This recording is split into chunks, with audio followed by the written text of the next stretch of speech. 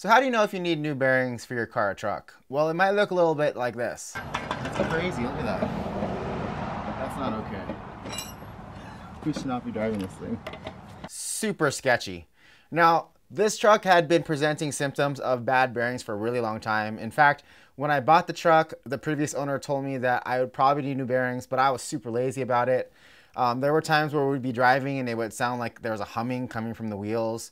At one point, we'd be turning left and sometimes it would go clunk, clunk, clunk, clunk, clunk. And then one day we were driving to Costco and it was just grinding like crazy. And then the grinding went away and I was like, oh, cool, grinding went away. A couple other symptoms were, popping, clicking. When I was backing up, a lot of times I felt like the wheels were just dragging and not actually rolling. And a lot of it is because it wasn't actually spinning on the spindle very well. The big thing that sketched me out was we were on the freeway and one day the truck just kept wandering and kept jumping left to right, and it really felt like the wheels were gonna fall off. So at that point I figured enough's enough, I'm gonna stop being lazy. This was supposed to just be a very simple new calipers, new brake pads, new rotors, new bearings job. But when I took the truck apart, there were all kinds of fun surprises that presented themselves. The first one here, as I took the wheel off, I noticed that there was a wheel spacer on the truck, and this made a lot of sense to me because the truck had the factory wheels on it and the wheels set up pretty wide. And I thought maybe it was just the tires, but actually there was this really thick 2-inch spacer on there. So I pulled that thing off and then all hell broke loose. So here you can see me pulling off the manual locking hub on the truck and it came off in pieces. It's not supposed to do that. The front came off and inside is a little spring there and it's just kind of hanging out. And then this bit was still on the spindle. They're supposed to sit together in here and then there's this C-clip that holds it all together. But on the inside here, there's supposed to be little ridges that holds this piece in there using the C-clip, and they're missing. I'm pretty sure that they just ground down and now the whole thing is just kind of sheared away. So now the C-clip has nothing to grab onto. For comparison, here's what a healthy hub is supposed to look like. You can see that there's a C-clip in there and there's those little bumps that hold the C-clip in. On this one, you can see where the ridges are on the back side, but there's supposed to be a second set of those ridges above it that the C-clip can grab onto. So this thing is toast. Before I took the truck apart, the truck would sometimes disengage from four-wheel drive, and now I know why. So here's the real sketchy part. This lock nut here is supposed to be torqued down to 150 foot-pounds. But as you can see, I have not used a tool and it just spins with my hand. And a lot of times people don't want to buy the special tool that is needed to lock these down properly, and they'll just use a screwdriver and kind of try to tap it in there hoping that'll be enough. But it's really hard to get 150 foot-pounds out of that. You're supposed to use one of these little socket deals. It's got the little 4-prong on there and you stick it on here like this and then you're able to tighten it down. Another interesting thing that I found was that this thrust washer is actually supposed to be 3 pieces. It's supposed to look like this, where it's completely flat. I don't know if it's good. There it goes. So you see how this one's coned out here and this one is flat? It's supposed to look like that, and it's supposed to sandwich in between this plastic washer and this metal washer here. Okay. You can also find on older models that this piece is thicker and it's as thick as all these 3 pieces combined. This piece was on there by itself. These 2 pieces were missing or maybe had disintegrated. I got really lucky and I was able to get a whole bunch of these little parts, little spare parts for free at the local pull and save here in Spokane Valley. But before I found them at the pull and save, I bought them brand new from torqueking.com. And these things I think were like 15 or 20 bucks. So now I've got a fat stack of spare parts, but if you want to save some money, go to the pull and save. I used this to take off the inner lock nut, not because it was tight, but because there was so much dirt and grime in there that the inner lock nut didn't want to spin. With all the lock nuts off, I was able to slide the rotor off of the spindle, and here you see what's left of the bearing.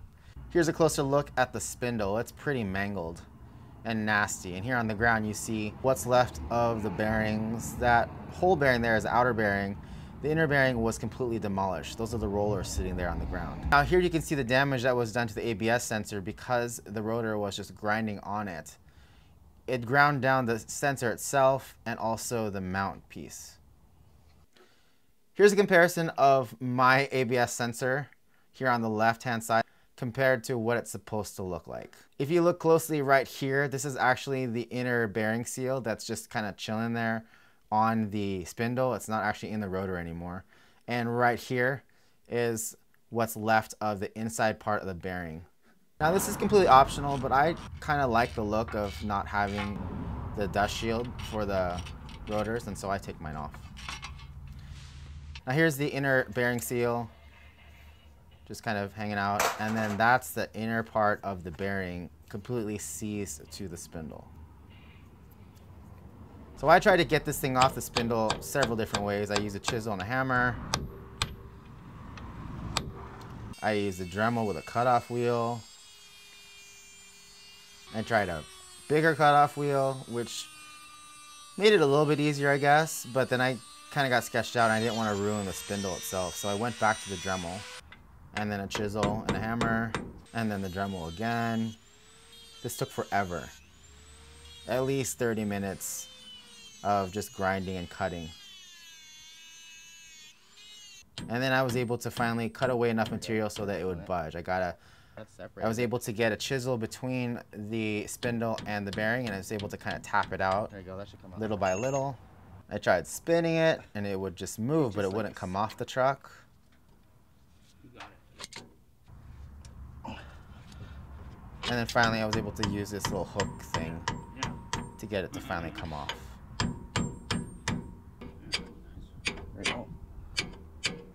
There it is. Jeez. So here's what's left of that inner part of the bearing. It's pretty mangled.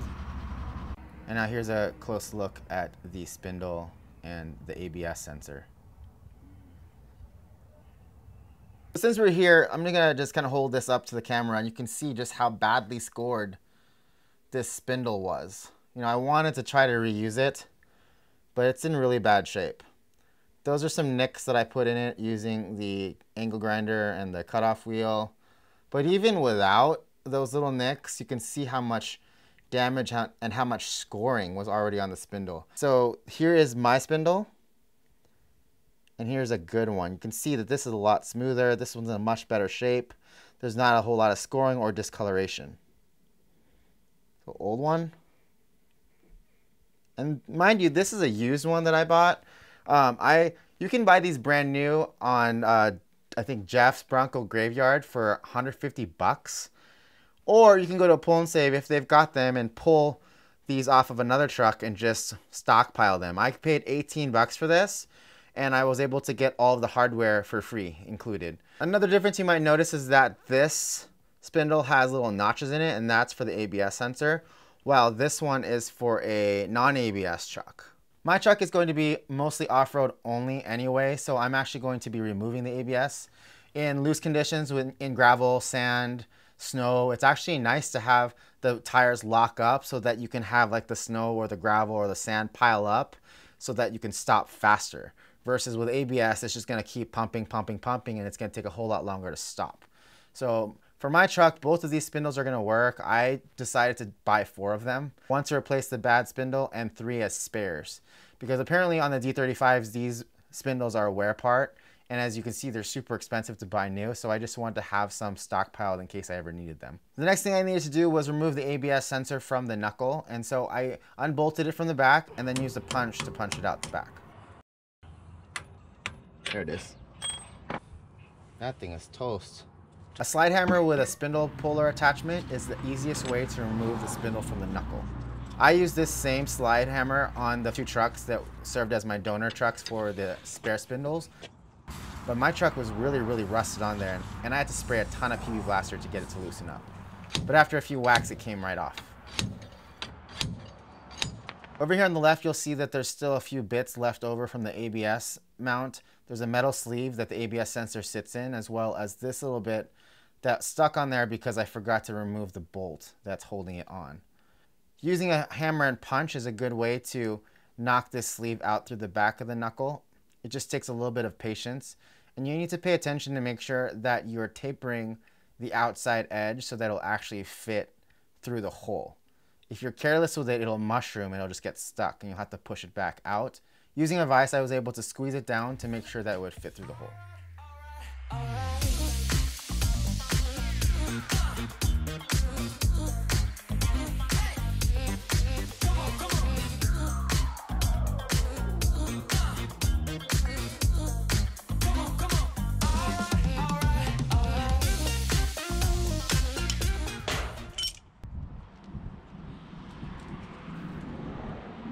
Here I'm using a vice grip and a little socket extension on the back to remove the nut that was holding on this ABS sensor mount. If you intend on reusing the ABS sensor, make sure to remove the bolt before you pull the spindle. Here I'm wiping down the mating surfaces of the axle shaft. This is the part that connects to the spindle itself. And so I wanted to make sure it was clean, and then I added some more grease. Next I wiped down the knuckle to make sure it was clean, and then applied some anti-seize in case I ever needed to service the spindle again. I'm pretty sure I'm going to have to take it apart because the axles are old. I also put some anti-seize on the spindle itself and some new lube on the spindle bearing.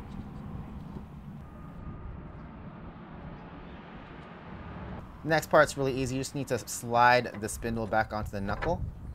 And here you can see that I've got the bearings and the lock nuts and all of the washers and spacers on the spindle. You don't need to do that. I just happen to do that because I want to make sure that this donor spindle would work and wouldn't free spin, because I don't want the bearings to seize again. I then added some blue Loctite to the studs for the spindle. I then hand torqued the nuts down to the studs and then tightened them down using a socket wrench the same way you would your lug nuts to make sure that the spindle seated evenly on the knuckle. And then I torqued it down to about 40 foot-pounds. So I think it's pretty safe to say that you probably shouldn't wait to the very last minute until your bearings are completely disintegrated before servicing them. But I'm actually really grateful for this experience because it taught me a lot about the front end of these trucks. You know, apparently the D35 spindles are a common wear item and they fall apart, they break. And so now I have a ton of confidence taking apart the front end and reassembling it. You know, when I went to the pull and save, I took about 4 front ends so that I could have my 4 spindles as spares. And now I know that if I ever break down in the desert or on a trail or something, I could swap it out really fast. So I feel like that's valuable for me. The next video, I'm going to cover how to repack your bearings, how to put everything back together. So stay tuned for that. If you guys like this video, give it a thumbs up. If you're new here, consider subscribing. I have a ton of video that I have not edited yet for the Ranger. I have a couple videos for the Integra, and I'm really hoping to be able to go home soon. I got some work to do on the Xterra, and I think that I might need to change the head gasket on the Beetle. So if you guys have any questions, as always, post them in the comments below. I love to hear from you guys, and we'll see you in the next video. Take care, guys.